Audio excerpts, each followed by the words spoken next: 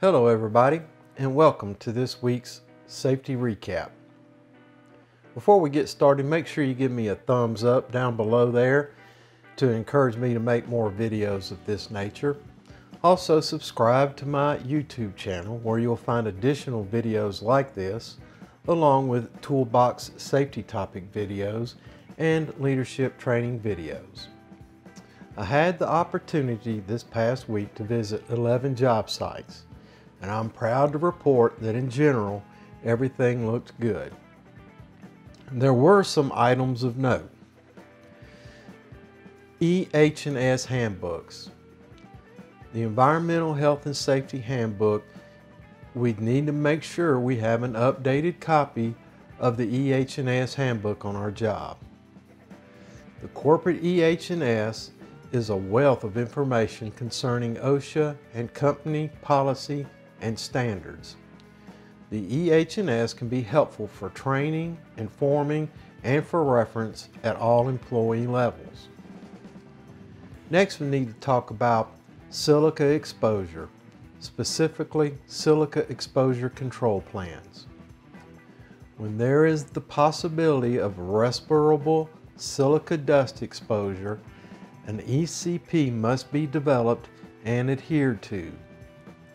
Guidelines for completing the ECP can be found in the Corporate EH&S Handbook and in the OSHA 1926. If need be, contact your safety representative for additional guidance and resources.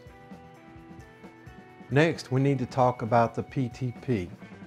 It seems to be a reoccurring theme. The PTP is the most important tool on the job site. A pre-task review is to be performed determining tools and materials, means and methods of performing the task, sequencing of the task events, hazards associated with the task, and the means to mitigate recognized hazards.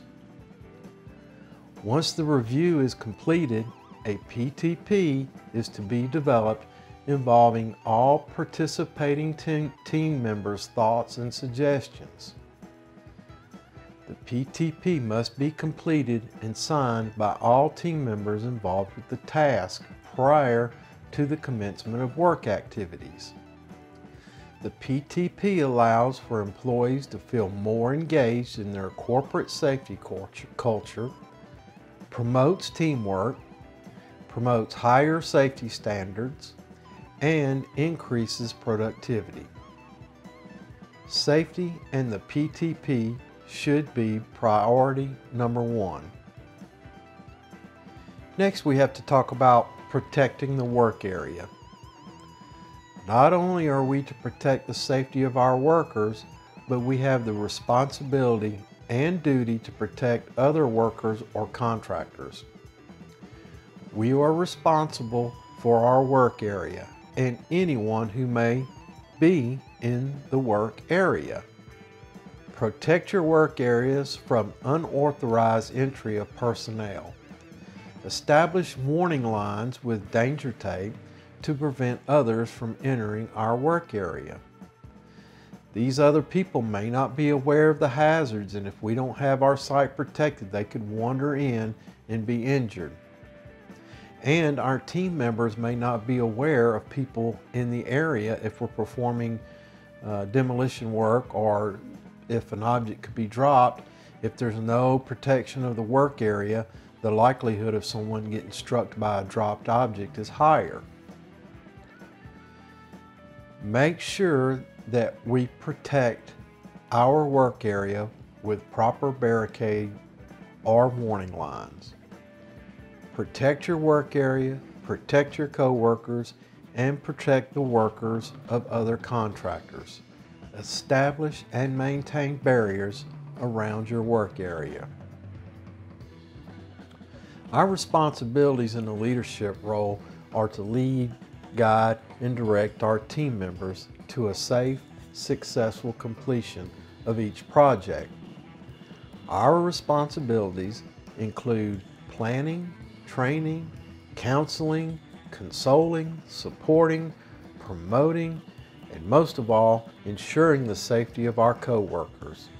Success is a continuing effort.